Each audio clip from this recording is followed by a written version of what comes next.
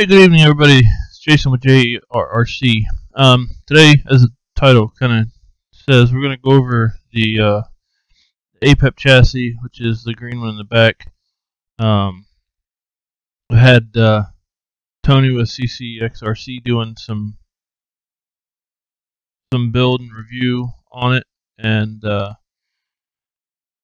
he raised a couple questions about the chassis in his videos. So I kind of wanted to address some of those, maybe take some questions if you have any questions about it, and just go over, basically how it's built and everything, and how I have it set up, and just a general overview of how to build it. Because I do sell these, both of these kits. You see on your screen, you got the Percy's in front with the American flag, and then you got the green with the APEP on the back. Both of these chassis are relatively the same as far as the way that they stuff are for mounting things, with obvious differences with the shape of the chassis and everything, but nonetheless, these all come in raw aluminum form. They can be pre-coated per your request, but I would need to know ahead of time, and there is a cost difference with that, but they can be made. I actually have one right now that is a black chassis. The only thing with that is the bottom plate. The holes are slightly off for the mounting, so you need to Dremel them out to fix them. But this one is available if anybody wanted it. I was gonna actually build it up and get rid of the green chassis, which I may still do. I don't know. But they all come raw aluminum, and that way you can kind of design and build them the way you want. The idea is that this, as I've kind of stated, it's a builder's kit. It is never meant to be a plug and play or by instruction type of kit. As you can see, there's several holes throughout the chassis in strategic locations. That way you can do a wide variety of your 4-link suspension, your sway bars, your electronics mounting, and all that. That way you can kind of do it the way you want. Some people don't like that. I've had people complain about it, but in the end, originally I built this for me, and just had people that liked it, and so that's why I've kind of made them available to everybody else, for those who may want. Again, just another alternative for the standard SMT. Also, it's not locking you into a given setup as far as the suspension, the axles. Because I have the Percy's, you can chop up. There's holes in there to where you can chop it up. And I know people are, why would I buy something brand new if I'm just going to chop it up? Well, the truck was the chassis, so you can use it for a clod. Keep the cab chassis look while still running a clod, which you can see the pictures of that one on my page. I actually have a designated clod chassis. Prototype should be getting here soon. I'll be able to build that out and do some testing on that. That's the Infinity chassis, and that one should be coming out hopefully around the first part of the year. But yeah. So either way, you can build it however you want. That's the whole point behind this. I'm not trying to please the masses, just something different.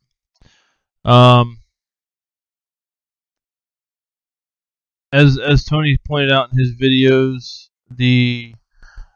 um, the truck, you go through a phase of trying to find out locations of things that have sway bars, placement. If you're going to mount on the axles, if you're going to mount on the trailing arms. Those are all options and choices that you make when you're building this. So when I build mine, I build them out. I'll mock them up completely, put them together. Once I figure out where I want it, then I'll take it apart and then take care of coating the chassis or painting it or whatever you're gonna do. Now, another thing too is the holes. The holes when he went his mock up and everything. Once he painted the chassis, the holes were tight.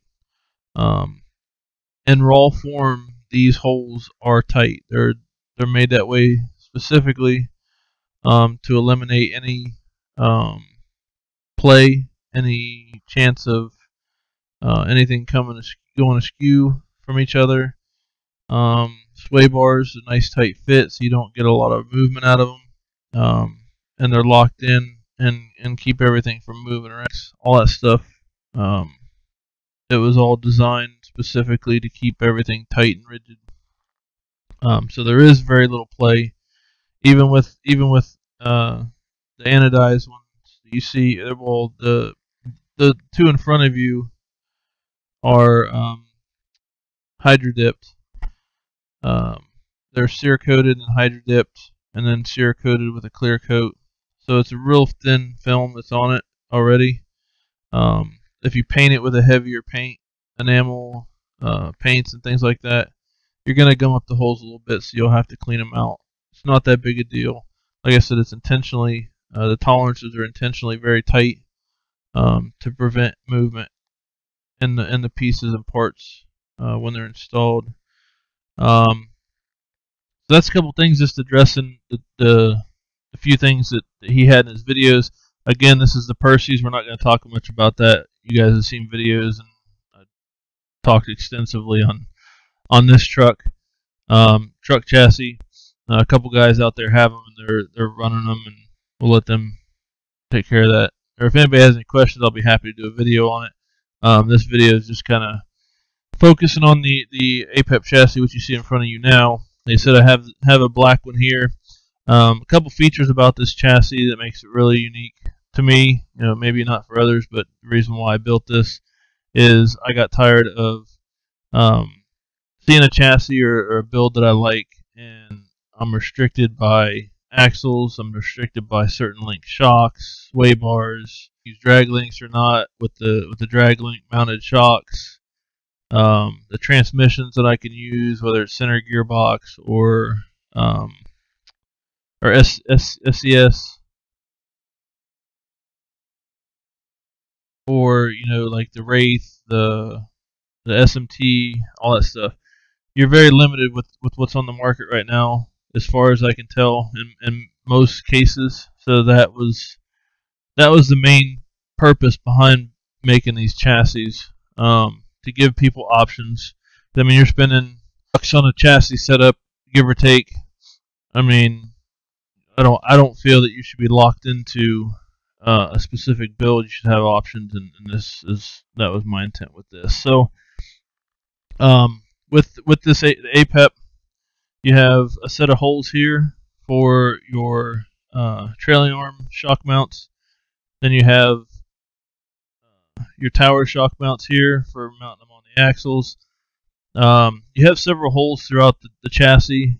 When you're putting it together, the best thing to do is to the way it's designed is the cross bars or the cross supports basically go in every corner hole around the chassis, around the perimeter, as a primary, and then internally secondary, your battery tray, your transmission mount, your bracing, all that stuff will kind of help fill in the voids, and then you can obviously put in other ones to help with that.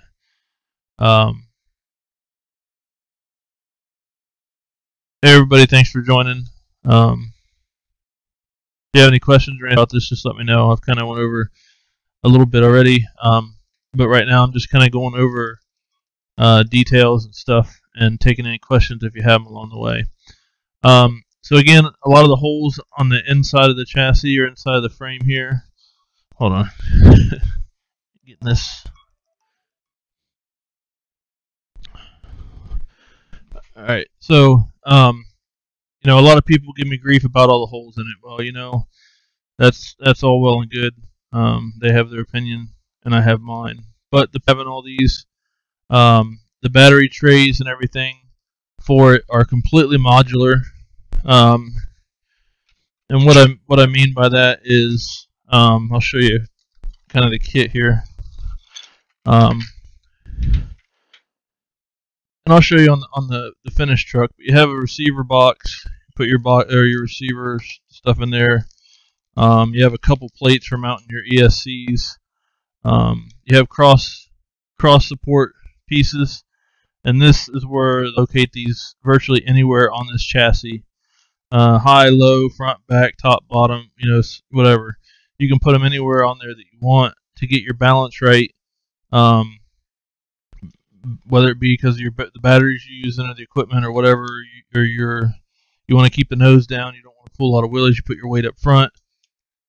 All stuff like that. The crossbars actually run inside of them, so it creates one support for the electronics equipment and also cross support for the chassis itself. You get 2 battery trays, several of the mounts and everything in it. So you can use the trays.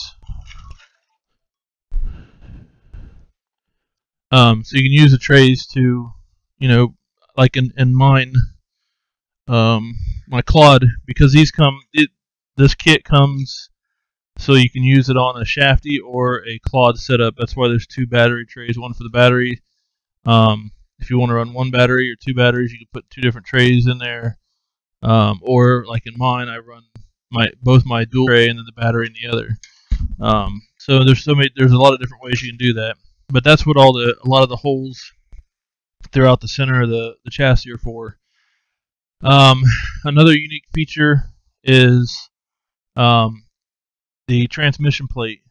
Obviously, the transmission plate's not unique in itself, but it has accessibility for your SMT, your ground pounder, your Wraith, your SCX10, and then your aftermarket side mount transmissions, universal mounting holes for all of those. You also have your center holes for the SCS transmissions, whether it's freestyle or RC four-wheel drive.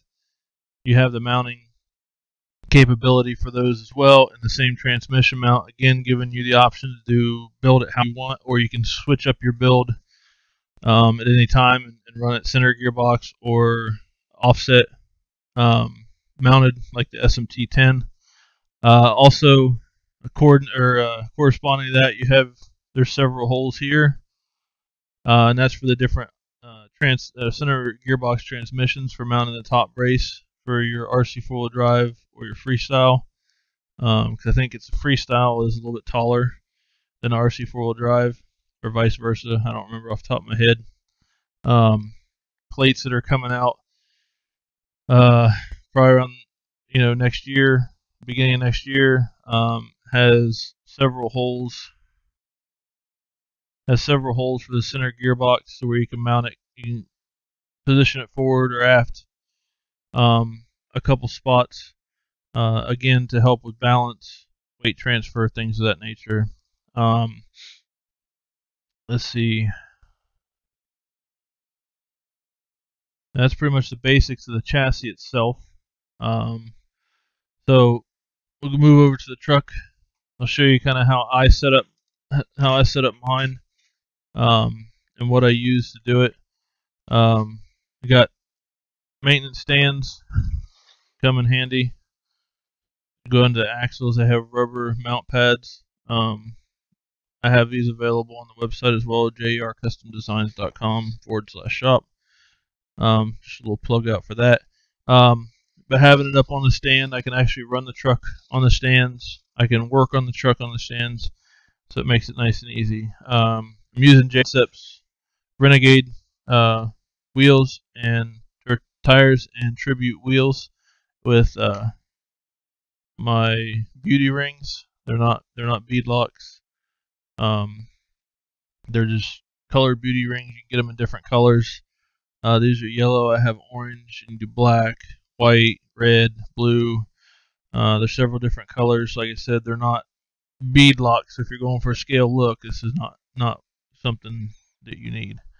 But yeah. So, anyways, then going to the axles, I use Endura. There's two different brands. There's Famonda and Endura. They both, I think they come from the same factory. So I don't know that one's better than the other, but those are the ones I use. I actually purchased a bunch of Enduras, and I'm gonna sell them online because a lot of the ones on Amazon it takes forever to get, and they're always out of stock. So I'm gonna try to keep some on hand just in case somebody wants any. But not an affiliate with them at all. I love their axles for the money. They're not the best. They're not the best axles out there. So don't get me wrong. I know people will complain saying there's better stuff out there. Well, of course there is. If you want to pay 300 plus for a set of axles, which is all well and good depending on your application. But if you're just trying to have fun with it, like I am, bash it around, play around with it. I'm not racing. I could if I wanted to. The only thing is the internal gears and the diff, they're locked. They come locked from the factory. And that's really the only downside, if anything. And it's hit or miss with the gears, if they're good or not. Like I have a set that I've been running for a long time, never had a problem with them. This one I put in, and yesterday I was running it and blew out the ring and pinion. It happens, whatever. But you can also put any internals from a regular AR60 axle into this with the pumpkin and or the drive shafts. But they're all interchangeable with regular AR60 parts, which makes it nice. They're solid aluminum, really well built. Like I said, I run them on my trucks. I'm real happy with them. That's why I'm going to start having some on hand just to help people out if they need them in a pinch. Because I can't make any money off them really. I get them and sell them for cost to just be able to have them on hand. But anyways, tried out the JX. I think it's a 36. The EcoBoost driving front and rear steer on this, which works really well. I got to tune in the rear because it just the slightest movement at the rear makes a huge difference in the steering. So I got to mess with that a little bit, but that's my problem, not anybody else's. But nonetheless, you can get the axles, put the front and rear axles in it, and you just got to swap some stuff around to make them work. Because obviously they come specifically for front or rear, and then you have to flip the axle and swap a bunch of stuff around. But not really that big a deal. And if you don't mind tinkering, it's really easy to take care of. Next, we move on to the sway bars. The sway bars I designed and have made. They'll fit SMT10s. They'll fit several other applications as long as they have the profile of an SMT10, which is about 84 millimeters, I believe, wide on the outside. These bars will work for it. They're already pre-cut, both ends. Let's see if I can show you here. Both ends are flat, and then you have your set screw here that it goes in and locks it in place. These are made of 6061, which is a good aluminum, but I'm actually having some made of 7075.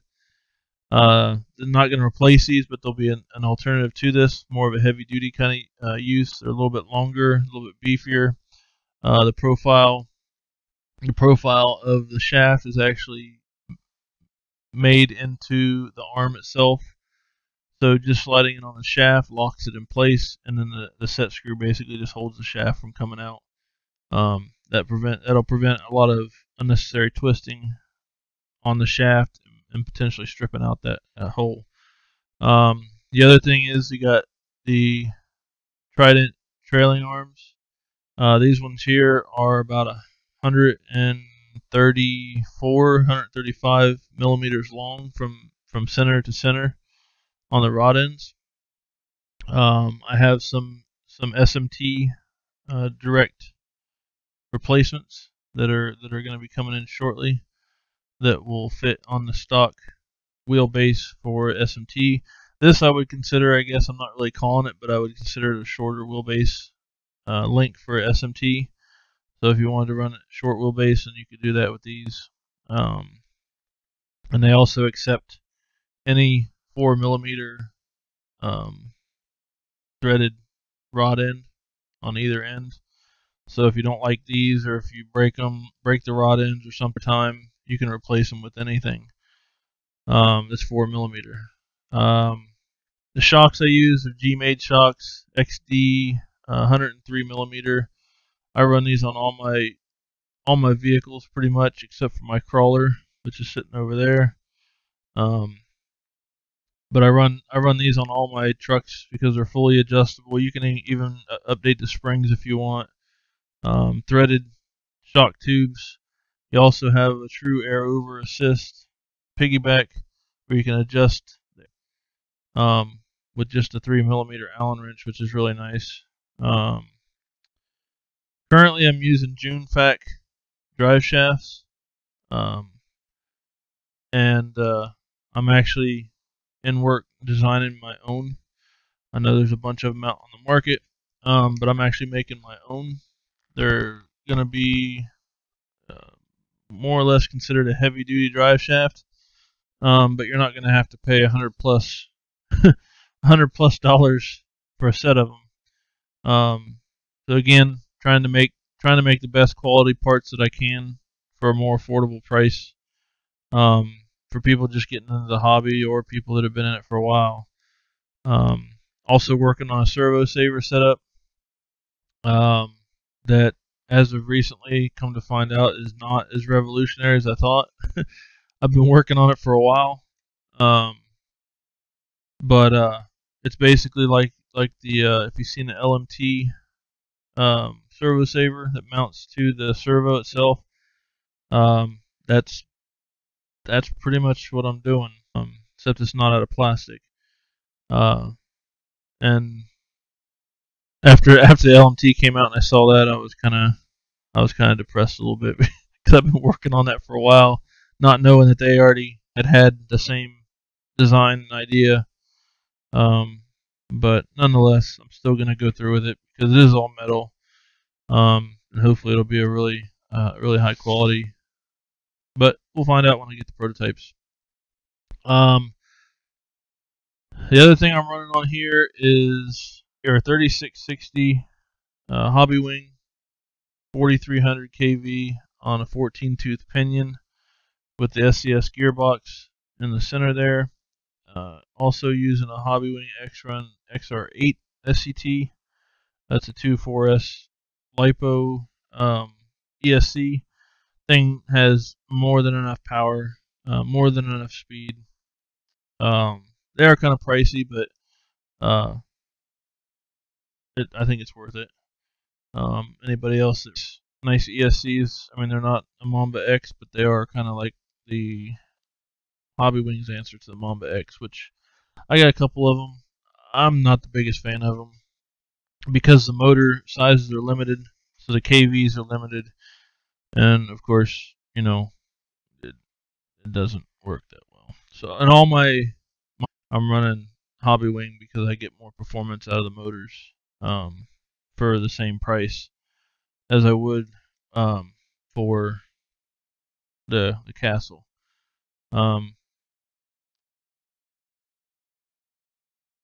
Yeah, so all of my steering links, I have these as well. They're 8mm 7075 aluminum with Traxxas heavy duty rod ends, just like everything else I sell has the Traxxas heavy duty rod ends on them. The upper links for the 4-link are 8mm as well. They come a little long, mainly because this is a universal kit. It's not just for my truck.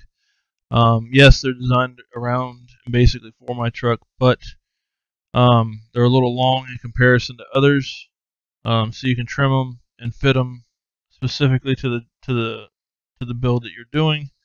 You can take about 10 to 12 millimeters, so 5 6 millimeters off of each end of um, the rod ends and still have enough meat inside to use a grub screw and everything to hold it in there and not make it too flimsy for the application.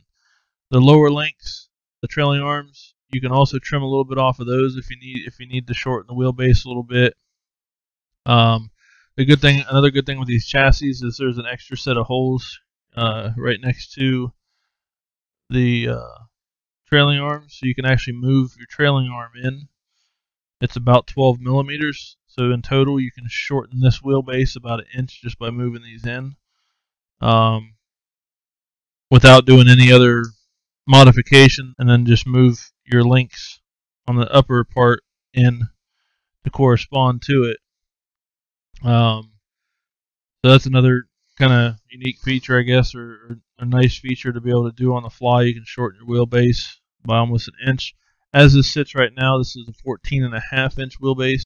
That's pretty standard. Once I get the SMT10 links in, that'll increase to about 15 to 15.5 if you use those links, which I probably will just because I like long wheelbase.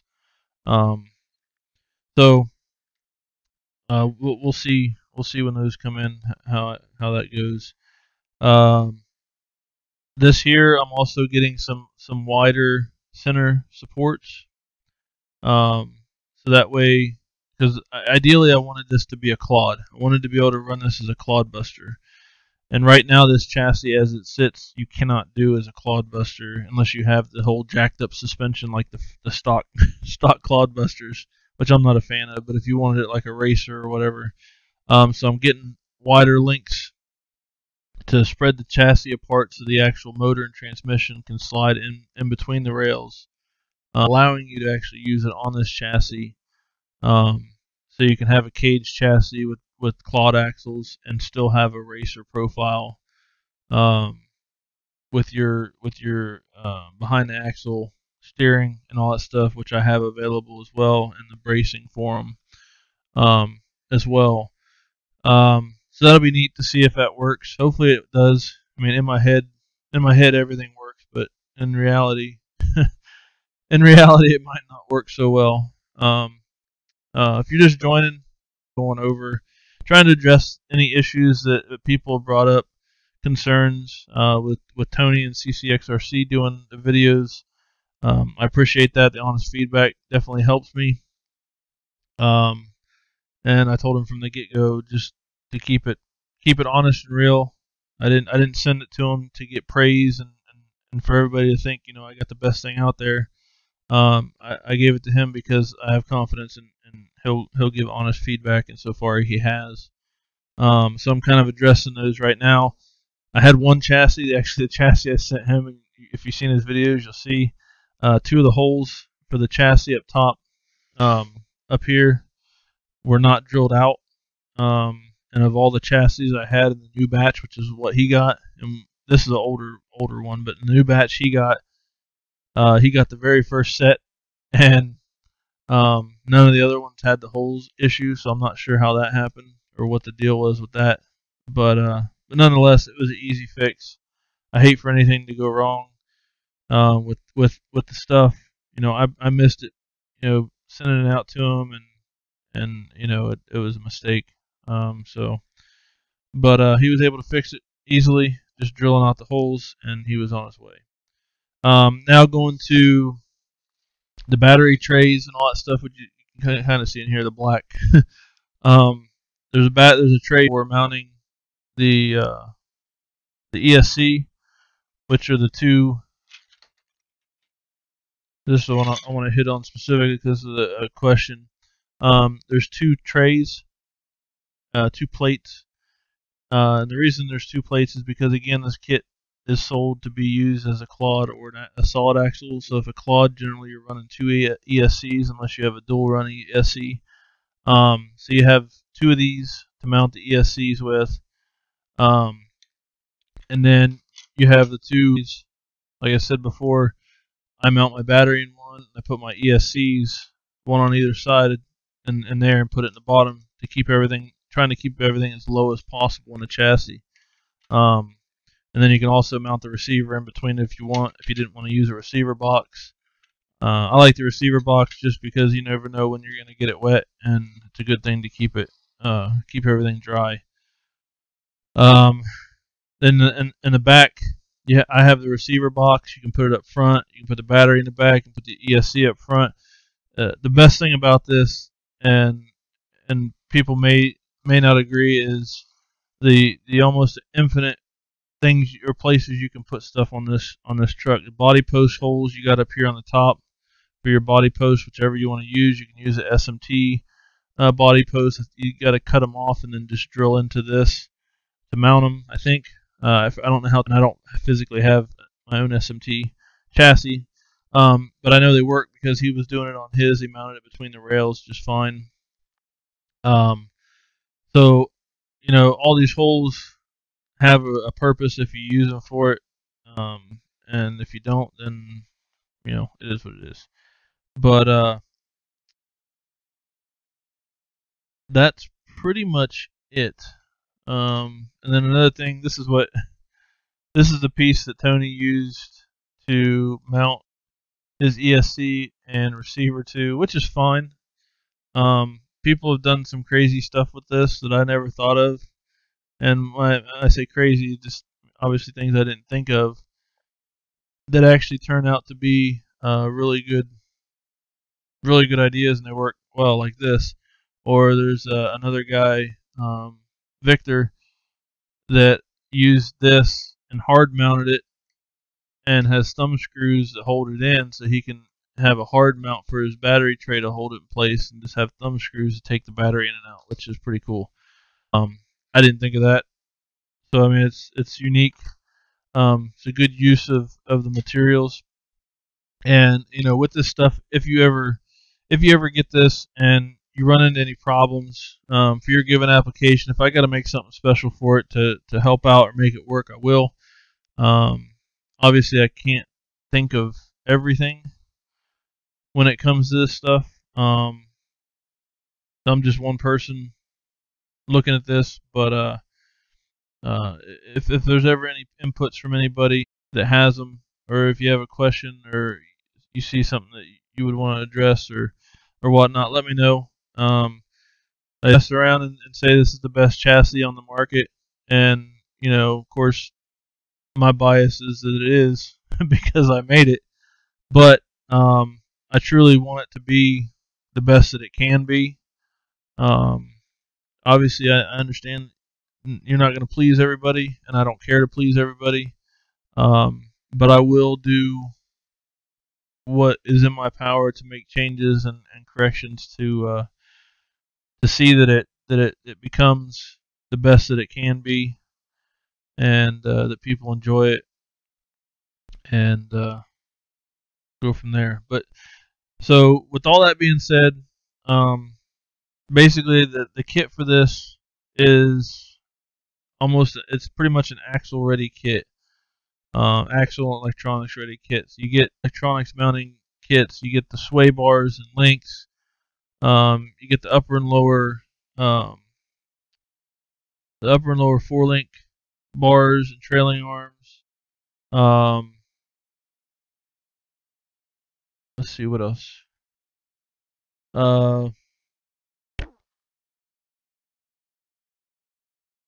Yeah, I mean basically everything with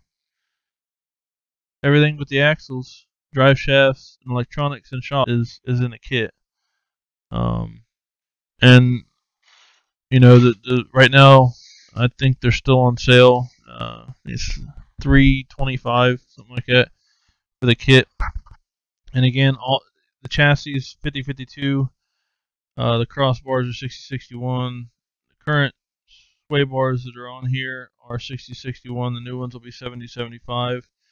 All the links on here are 70-75.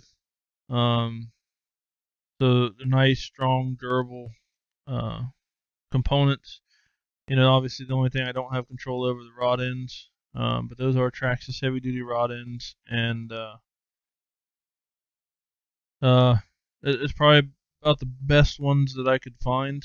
I went through several different SDS, and I went through some low-C, RPM, and all that stuff, and I found that these particular Traxxas links tended to work the best and hold up the best for this kind of application. Of course, depending on how you drive it, you never have a problem, or if you drive it like you stole it, you may have nothing but problems. I mean, it just depends. It all depends on your driving style and everything. So, but I've done the best I can with it. Like I said, I'll start offering these Endura axles. So basically, you could get one of these kits pretty much as a slider. You need shocks and tires and wheels, and then your electronics, obviously, and the transmission. On them with the axles that are pictured here. Just a standard front and rear setup, and then four-wheel steer would be an option if you want them as well. Again, I'm not in this hobby making this stuff to make a killing. I'm in it to have fun. I'm in it to try to offer the best products that I can for a reasonable price for people just getting into the hobby, or even people that have been in it a while, and not have to spend $2,000 or $3,000 on a truck. As this one's built right now, it's probably around $1,200. And obviously, I think it's 1,000 to 1,200, somewhere in that ballpark. I'm not exactly sure off the top of my head. And that's ready to run. That would have a radio. I mean, you basically throw batteries in it and you go. But the ESC and motor, if I did a kit, a ready to run kit, it would have a Castle Sidewinder and a 3800 kV motor in it. So it'd be tuned down a little bit, but it'd be comparable to a SMT10, or well, it'd be more than comparable to the SMT10. It'd be a lot better. So you'd be looking somewhere around $1,000, $1,200, depending on how it was built out with the electronics and everything. But as you see it right there, it's somewhere around $1,000, $1,200. So it's not bad. I mean, there's other ones out there that are selling for $700, $800. I'm not knocking them by any means. It's just it is. So anyways, that is the APEP chassis. That is the APEP the way I built it, with the components that I put into it. I love the way it handles now. I've got the suspension dialed in. If you look at JERRC on Facebook, there's a video, a drop video of it, the last one I did, and I think it did pretty well. It was only from about 4 feet high, which, in a rig or anything like that, unless you're just trying to boot it, and 4 or 5 foot is plenty. But it lands nice. It's got plenty of power, torque. Just overall, I love the way it handles. The Percy's, I haven't put that much into it. The suspension's not quite dialed in, because I use that more as a test truck. So all my new stuff that I make goes in that truck, and I just launch it. I got a 4.5 foot ramp, dirt ramp, which kind of sucks because I'm in Florida, so it's hard to get a good launch off it. It kind of throws you weird and crazy. But nonetheless, you can get a good 8 to 10 feet high. You can get probably 20 to 30 feet far, depending on how fast you're going. So it's a good jump, and it tests out the components and stuff that I put in my trucks. So I mean, it does its job, and that's what the Percy's truck for. I got Firestorms on it, which I'm not a fan of. They're too bouncy. They're just I don't know. I don't like those tires. Um, maybe someone likes them. I don't know, but I'm not a big fan myself. Um, Booster, what's going on, man? Sorry, I ain't seen. um, but yeah. So I mean, that's my beater truck. This is my baby. Actually, I might be getting rid of this chassis, the green chassis that you see here. And I also have a black one, um, an anodized black one as well that I'm probably going to look to get rid of. I got a new line coming in. Those trucks up. It's the same chassis. There's some minor tweaks to it, um, just to give the uh, the more versatility for bodies.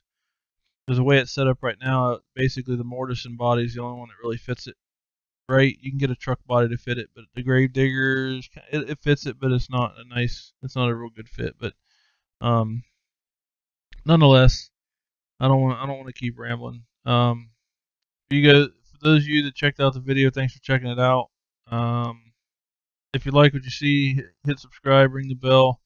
I'm gonna start doing some more videos and stuff, just like this, just BS sessions, kind of going over the trucks. I actually have a ground pounder chassis setup that I'm going to end up probably either giving away or selling for dirt cheap.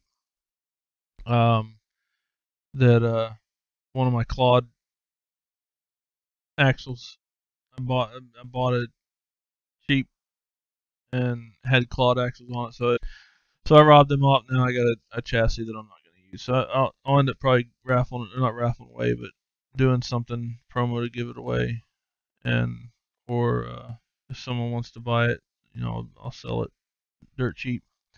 But anyways, I want to thank everybody for checking out the video. Like I said, like, subscribe, ring the bell, and hopefully we'll see you in the next video. Plan on probably going over the Percy's. Once I get the new stuff in, I'm gonna do a walkthrough of the axles and everything and show everybody what they are, because they are a good alternative, a good cheap alternative for like 140, 150 bucks. I think they're like 170 if you get dual front and rear steer. But I mean, for the price, you can't beat it. I mean, really, you can't. Um, Solid aluminum. Like I said, I'm not endorsed or anything by these guys. I have it on my trucks. I've tried a lot of the cheaper axles, or I should say, the cheaper axles, um, to find something that works, that people can use. That's not going to break the bank. That's not going to cost you $100 and something per axle or more, to get into this hobby and have a good quality product. These to me, of I think 5 or 6 different types that I've tried, these are hands down the best for the money. Of course, if you got a lot of money and you don't care to blow it, I mean, there's better options out there. Or if you just want the top of the line, then that's you. But again, I do this for me, and I do it to try to help other people, and hopefully it does somebody good, and they can use the information to their advantage. But anyways, again, thanks guys for watching. Stay tuned for more videos. I'll keep them posted up here as long as I'm doing them. And as always, enjoy the RC hobby.